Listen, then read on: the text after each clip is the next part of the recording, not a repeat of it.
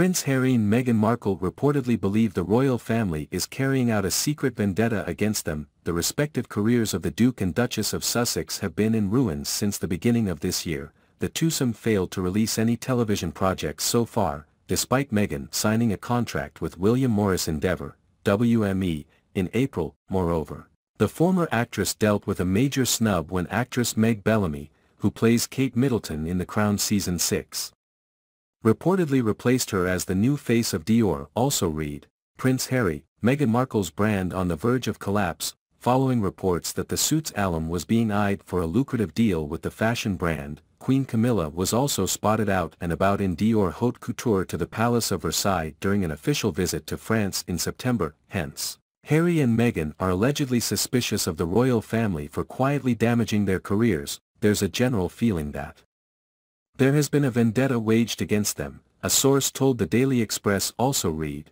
Prince Harry, Meghan Markle's latest financial blow hints at growing problem. There have been talks held with high-profile brands that didn't lead to anything but should have done. Those brands then actively courted other members of the family, they explained, noting the Sussexes' love for Dior. The insider pointed out Camilla's outing around the same time of the now-defuncted deal, noting, it was all very suspicious timing.